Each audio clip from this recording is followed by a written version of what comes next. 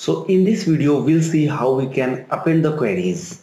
So here we are having two options to append the queries. First for the append query, second is append query as new. So what is append query? So basically if we want to combine two or more than two tables into a single table, then we can use the append queries. What it means and how we can do this, let's go to on Power BI.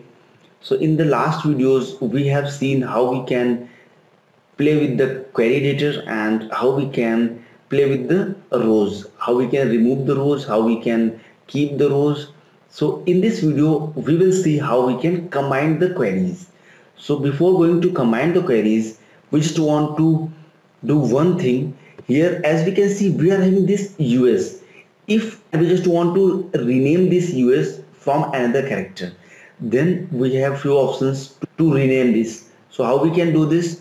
Just press F2 over here and we can rename like US1.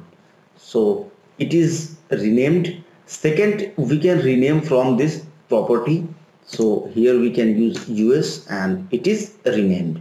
So if you want to rename our query, then we can do this. Now we just want to append the queries. So go to on home ribbon and here we can see merge queries and here we are having append queries.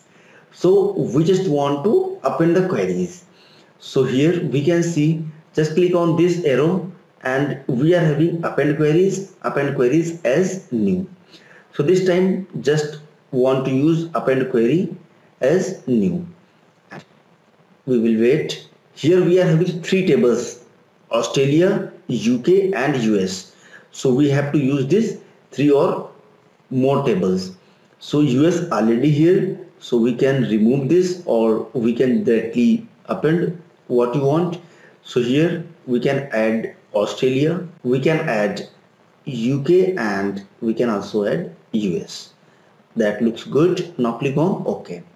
So we have to wait and here we are having this append one. So this is the query and I just want to rename this like country sales.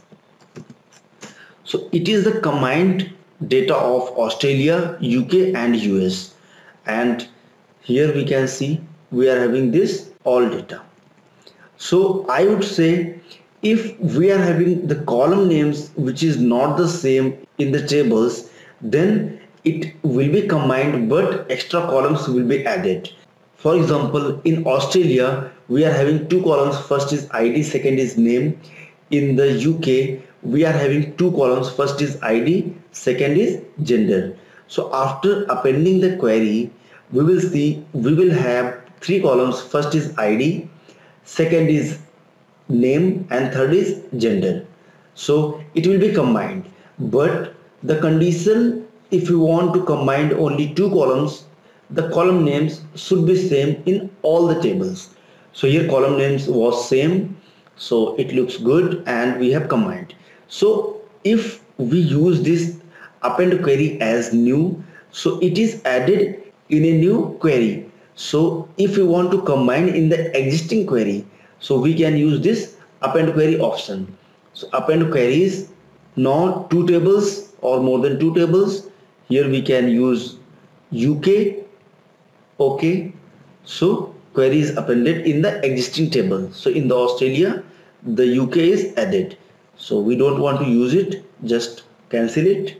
And in the country cell, we are having all the data from Australia, UK and US. So that's it for this video. In the next video, we will see how we can play with the columns.